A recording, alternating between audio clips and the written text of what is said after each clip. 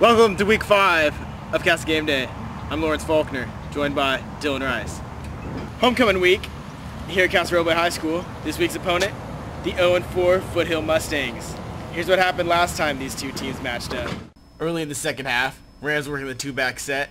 Kevin Roth takes the ball, hands off to Matt Satchel up the middle. Later in the game, Kevin Roth, showing why the Rams offense is so great, airs it out to Tristan Bear, who gets the touchdown. Rams going to win 34-20. This season, the Foothill Mustangs are struggling with an 0-4 record. As for the Rams, 4-0, looking to go 5-0, going into league play. Some key questions for the night. 1. Can the Rams offense be stopped? 2. Distractions. With it being homecoming week, how will the Rams stay on task to get the job done? And finally, big plays downfield. With the Rams running all last week, will the big plays come into play? Well, Lawrence, the distractions of homecoming are always a key factor. Players seem to think that the dance and the nominations are more important than the game. That shouldn't happen this year. The Rams are pretty focused. As for big plays downfield, it's important that the wide receivers can run clean routes and get open, like senior Cody Allred. Cody Allred, this week's player profile. Player profile.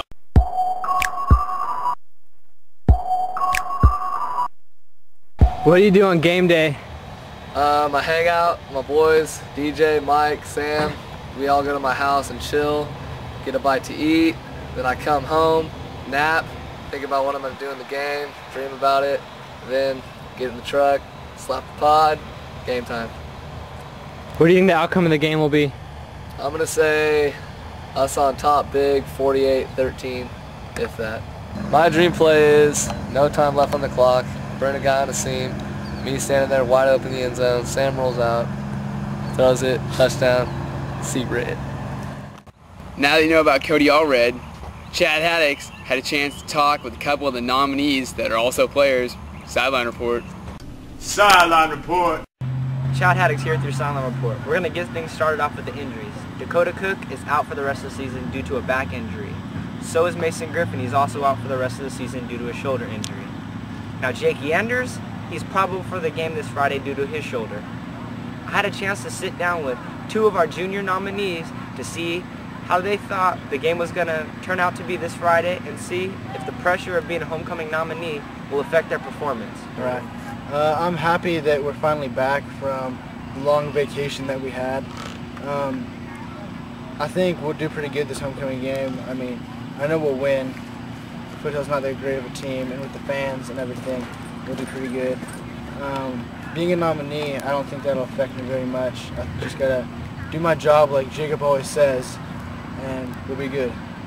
So what his job is? What is your job, Cameron? I'm a right tackle for the offensive line. I just gotta block people. Pretty much just push people around. Yeah, we'll do good, don't worry. I feel pretty good about being a nominee, and I don't think it's going to affect my performance at all. I was messed up there. But I think we're going to crush this team, and the fans are going to get bored and want to leave. And that's pretty much all I got to say.